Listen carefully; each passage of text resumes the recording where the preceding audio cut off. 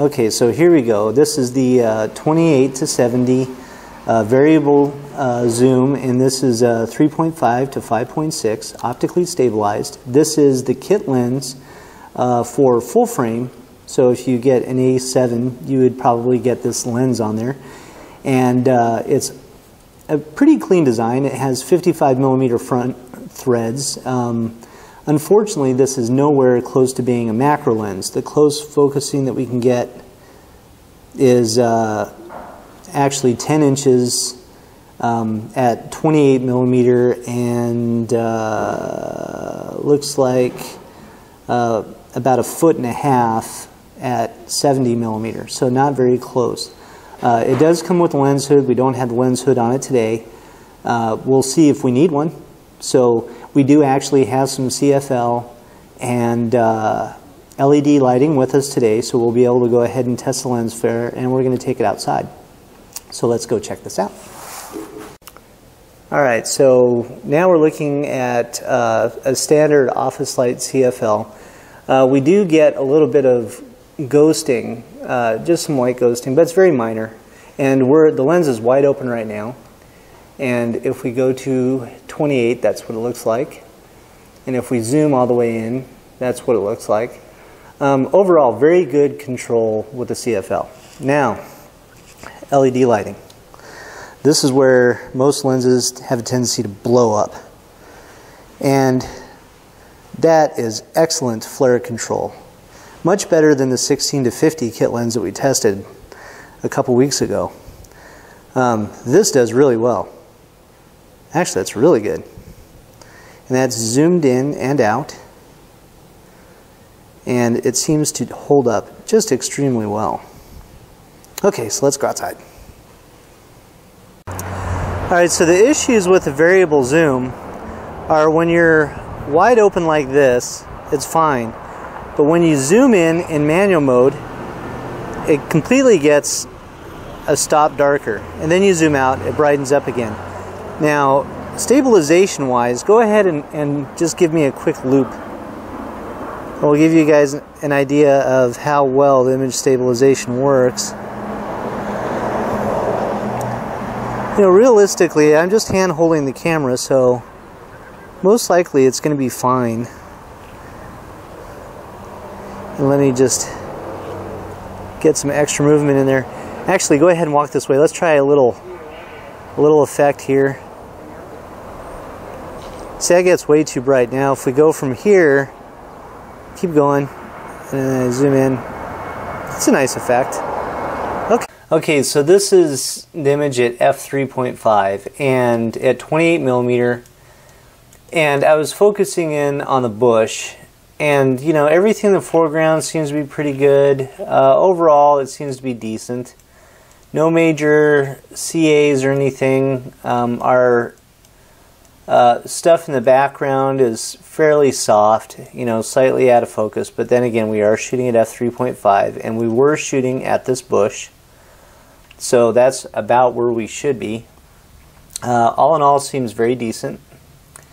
Okay, so this next one is at, okay, f6.3.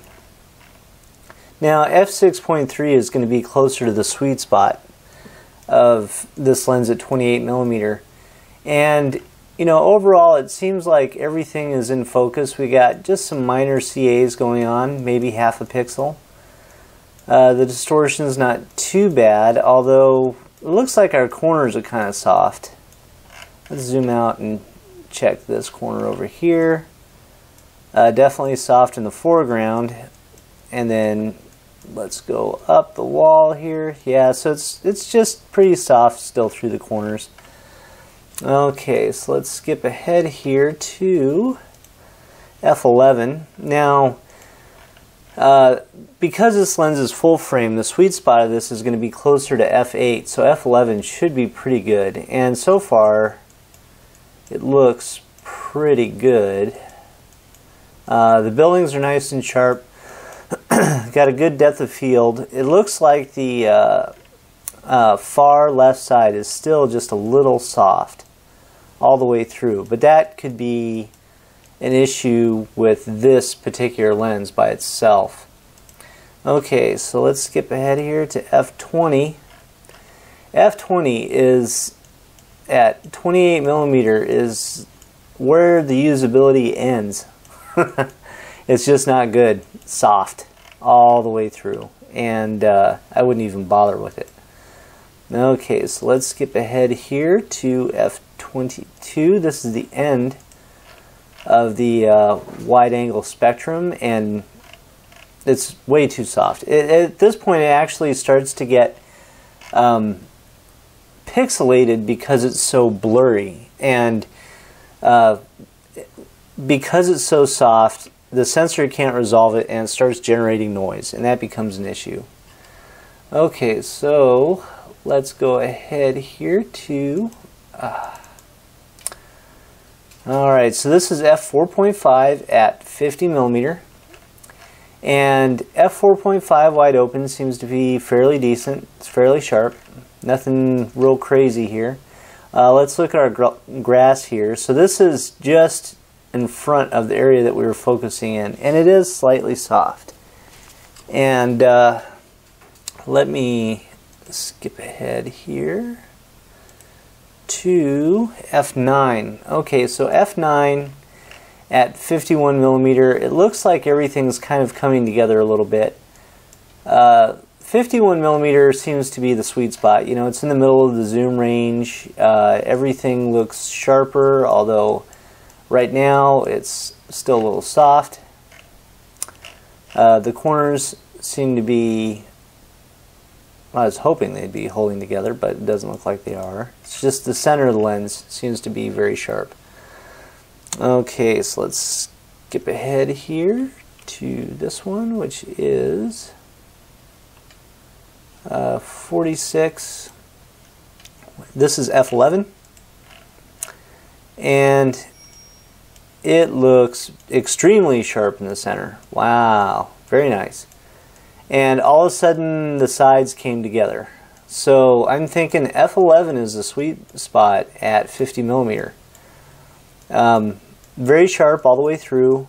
A very good, clean, concise image. We have a little bit of softness on our foreground, but that's only because our depth of field is not deep enough to resolve that yet. So that is good.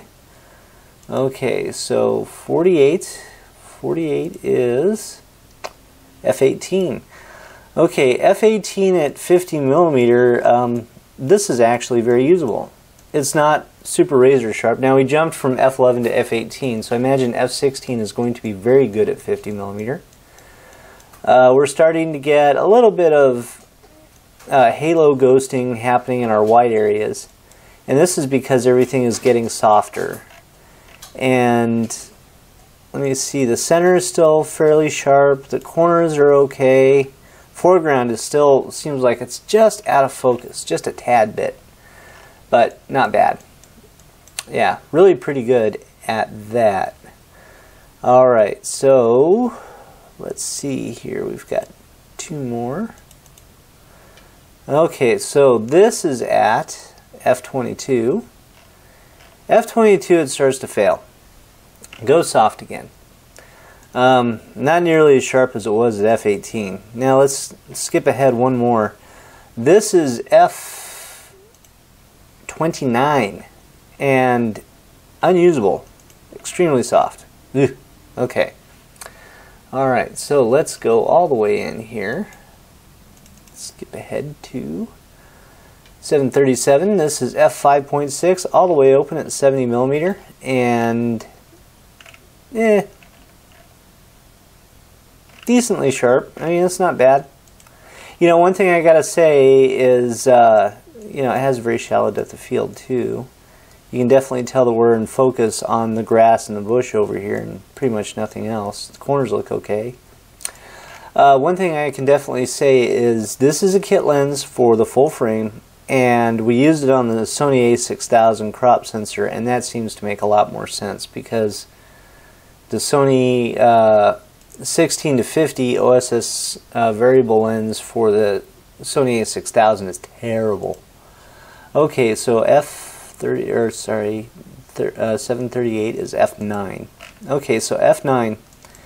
Pretty healthy jump. Detail-wise, it looks pretty good. Let's look at the corners really quick. Just a little soft in the extreme corners. How's our foreground look over here?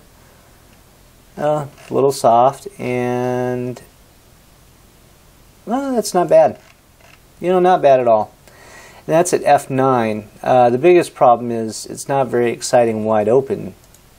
So, you know, even though it's a variable lens, you're still going to have to go at least f8 to get something usable out of this.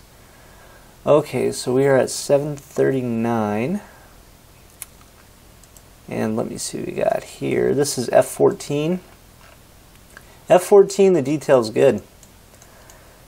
And it seems to be closer to the sweet spot. To f25. Now we're reaching for it, and this goes flat. So, you know, it seems like it's usable up to probably f22, and then after that it looks like it falls off really bad. So I wouldn't even bother with it at this point. Okay, so let's have a quick discussion on distortion. Alright, so here is 70mm distortion turned off.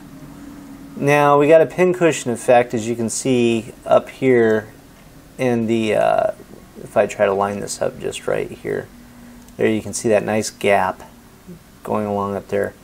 A pincushion effect on this brick wall, and then this is with the distortion corrected. And you know, that's really not bad.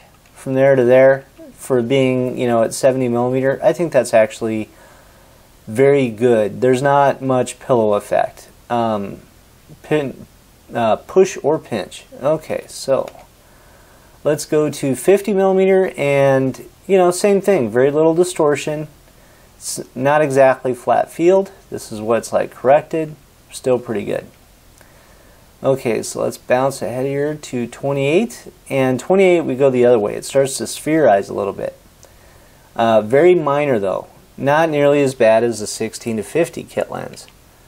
So there you go if we turn on distortion correction. So I guess the final word is this lens is a decent kit lens for the A6000. It's still going to suck on the full frame cameras, but overall it's not that bad. And you know, for the price, this is probably going to be the cheapest zoom that you can get that will do what you want it to do. Wide open it seems pretty good, and don't go past f22 in telephoto or at 50mm, and don't go past f18 at f28. Okay. It's mostly an automatic. It's really designed for that. It does have manual. Okay, so exposure. this lens sells used here for $3.99. So just so you know, you can get this at Tempe Camera. Their website is tempecamera.biz. There you go.